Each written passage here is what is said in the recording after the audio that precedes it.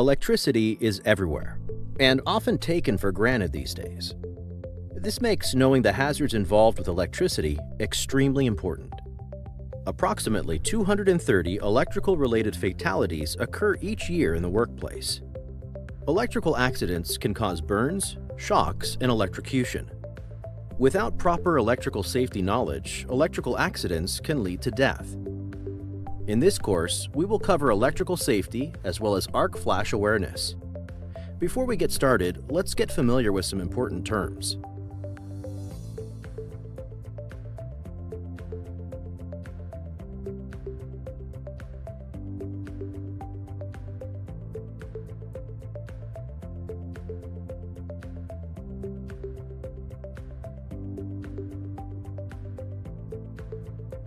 Electric current refers to the flow of an electric charge carried by electrons as they jump from atom to atom. Electric current is an easy-to-understand concept. When you turn on a light switch, electric current flows from the switch through the wire to the light, and the room is instantly illuminated. Electric current flows more easily in some types of atoms than in others. Atoms that let current flow easily are called conductors, whereas atoms that don't let current flow easily are called insulators. Electric shock occurs when a current passes through the body. This can cause burns or no marks at all, but in either case, an electrical current passing through the body can cause internal damage or cardiac arrest. Under certain circumstances, even a small amount of electricity can be fatal.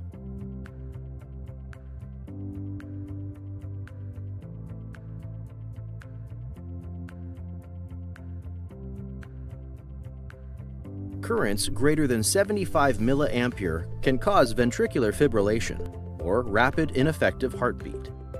This can lead to death in minutes. To put this into perspective, a small power drill uses 30 times as much power. Electricity travels in closed circuits, and its normal route is through a conductor. Electric shock occurs when the body becomes a part of the circuit.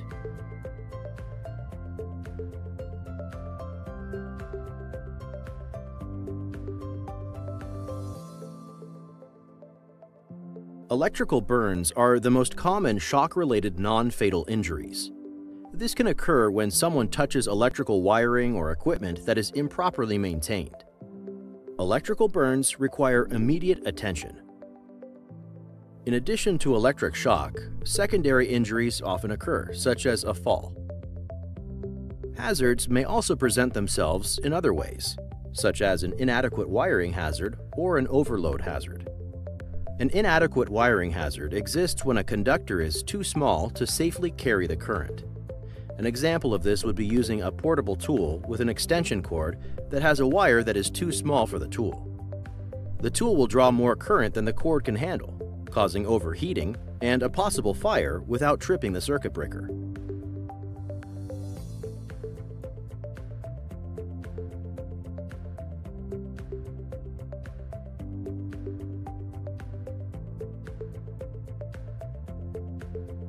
Overload hazards occur if too many devices are plugged into a circuit. In this case, the current may heat the wires to a very high temperature, causing a fire. If the wire insulation melts, arcing may occur and can cause a fire.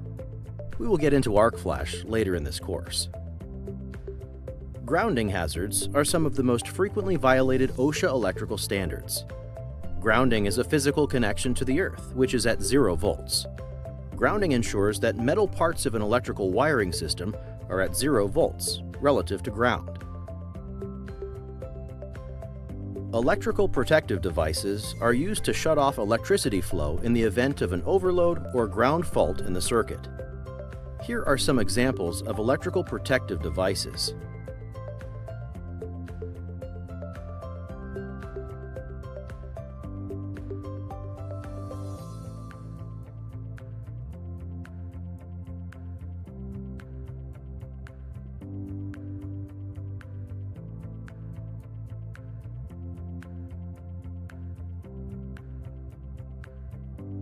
Any electrical equipment operating at 50 volts or more must be guarded to prevent accidental contact. Here are some examples of guarding.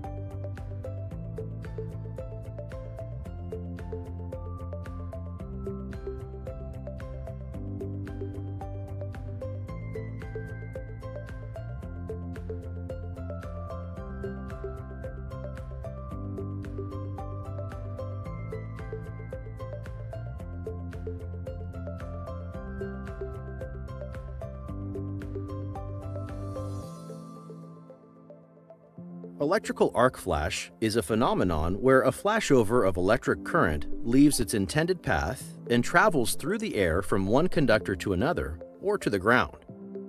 Arc flash occurs when several electrical conductors are placed close to each other, with significant fault currents flowing through them.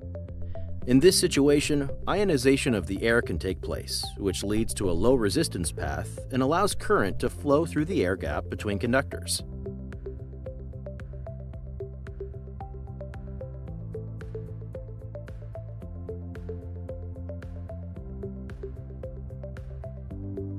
Electrical arc flash can result in serious injury or death. Here are some hazards associated with arc flash.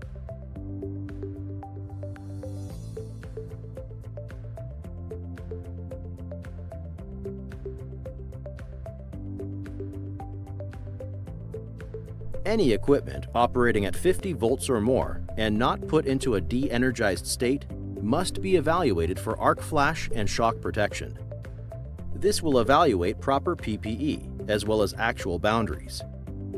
After evaluation, an arc flash hazard warning label must be affixed to equipment and readily accessible.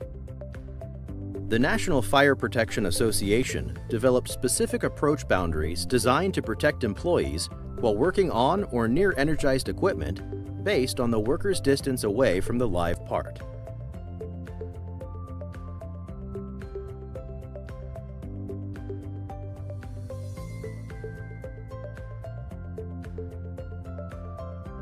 PPE for arc flash includes, but is not limited to, safety glasses, voltage-rated gloves, fire-resistant or flame-retardant work clothes, arc-related face shields, flash suits with hoods, and hearing protection. Anytime someone is required to work on equipment where arc flash is possible, OSHA requires that the following safety-related work practices are in place.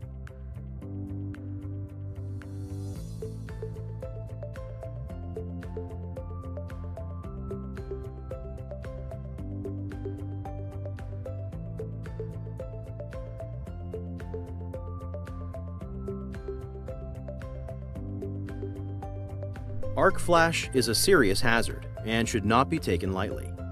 It is instantaneous and can be fatal.